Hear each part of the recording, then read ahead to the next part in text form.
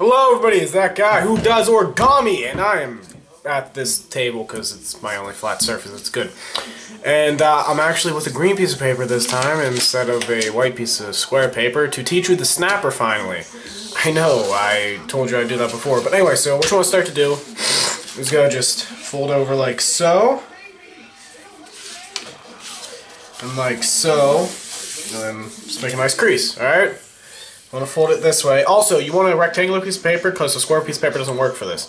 So you want to fold it the short way. Yeah, I think that's called a hamburger fold if you know what that is.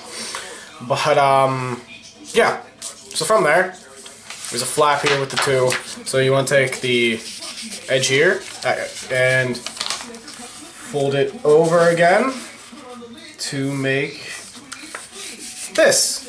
Right here. You just want to actually just make this fold here. It's really important, kinda, I guess. So make that fold. You gotta take this corner and this edge right here, fold it into here.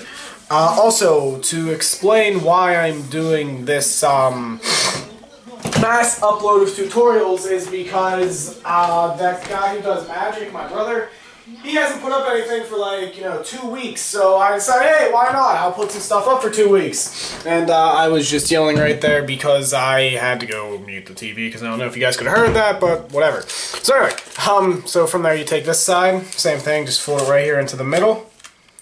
Go ahead and just make a nice crease. Just like that, Then you want to take this one edge only, and just fold it up as far as it can go because it will stop eventually from the two of these. Then you flip it over, do the same thing on the other side, take this edge, fold it up to match the other edge. Alright. So then from there, take it down here, open it up. And actually right there, you have a paper hat. So I guess it's 2 tutorials in one. But from there, you just want to keep pulling on these two edges until it's flat. Make sure it's flat all the way around like so. Then just, it doesn't matter which one, just like make one flap go under the other on each side like that. Just that goes there and there. Alright. Then you want to go ahead and just make sure everything's all folded out nicely. And then you want to take this corner here and fold it up to this corner like so. And then I guess you guys know what's coming, right? You gotta keep it symmetrical, so you flip it over, do the same thing.